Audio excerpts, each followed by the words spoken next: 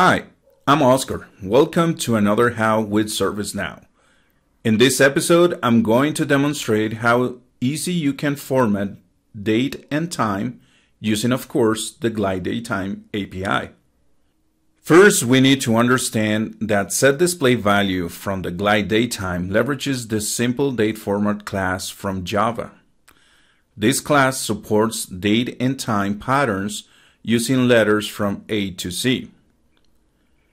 The unquote A to Z and single quotes compound the string pattern to convert date to text by formatting or text to date by parsing. The letters in this table are defined to be used to build the patterns. All right, let's see how it looks on the ServiceNow instance. So we're gonna use the script's background in order to run some code for these examples on formatting and parsing date and time. So I have predefined code that I will share with you under this video in the description, so you can easily copy and test it yourself in your own instance. So I'm gonna run this script and then I will get the output for each and every example. On the first example, so we're using the current user session time zone, which is the central time, and these are the dates we are getting. So even though that on the GlideDateTime parameter we have a different date, in the setDisplayValue, the first parameter is the new date I want to actually parse, and then I'm specifying the format in which this date is built. Then the next thing what I do is just to print the value for that GlideDateTime object. So that's what I get. 1983, May 22nd. And it's 3 o'clock. Remember, it is picking up from the time zone of the system. In the example number 2, we are having the glide date, and now we're formatting in 2 different types, right? So we want to print in a specific format, and the first one is just the simple format we all know, which is the year, month, date, hours, minutes, and seconds. But the second one, it has the month, the full name of the month, of course the day, the year, and the time. So that's why we have January 14, and which is on the default format is 2023-01-14. On the example number 3, we're using local time, okay? So different from the very first one. So when we are using local time and then we want to print in that specific format or the standard format, that's what we got, okay?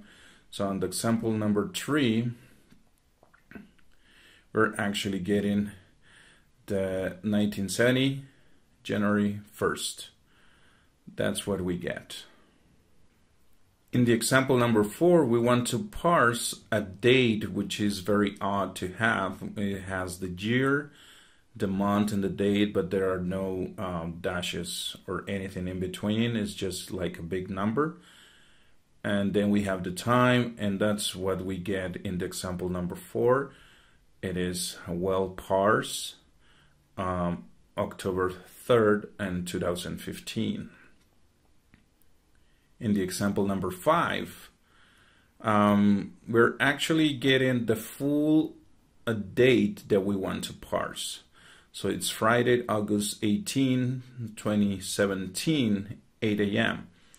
And that's what we have. The day name in week, that's the letter E, and 3 M's refer to the entire month name, fully month name. Then we have the dates, the years. K is the hour in AM, PM from 0 to 11. Then we have the minutes. And of course, weather depending, we have AM or PM.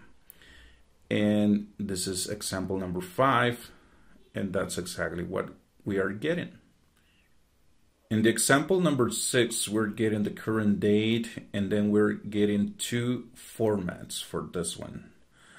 In the first one, we want the day name, but we just wanted not the full name, but just 3 letters. That's what we get SAT for Saturday. Then of course we have the day number, and then the month as well, represented with just 3 letters. That's why we got Jan.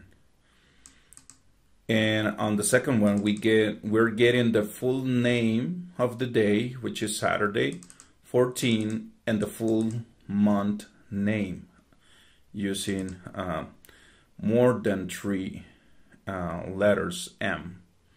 That's how we can get it. And the example number 7, this is something very cool that most of the people would want to know and understand.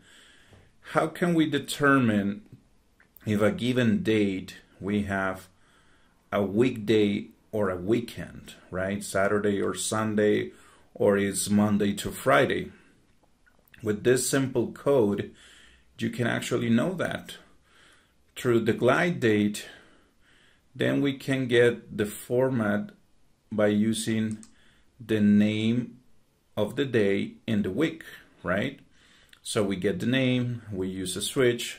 If it's Saturday or Sunday, then we say is weekend true or is weekday is false, and the other way around.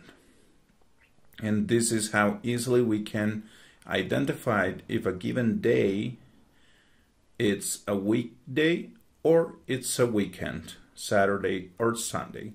And that's exactly what we have in the example number 7. Now you know how easy you can parse or format dates and time within ServiceNow.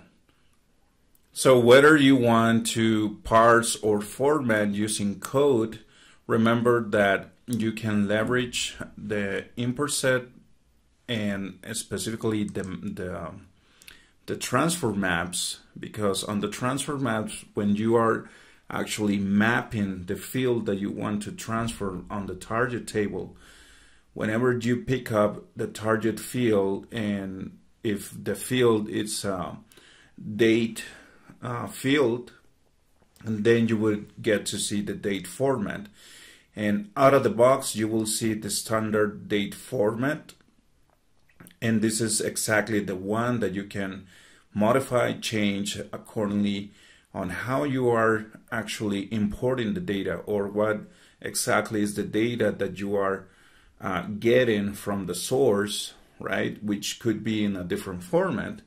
It could have the full month name or the full date of the week, and then you can define here exactly the format that you will need in order to parse and convert that string, that text, into the date in the target field. I hope you can put in practice these formats that you have learned and how you can implement formatting and parsing of the text to create or format dates and time. So thanks for watching, and don't forget to subscribe.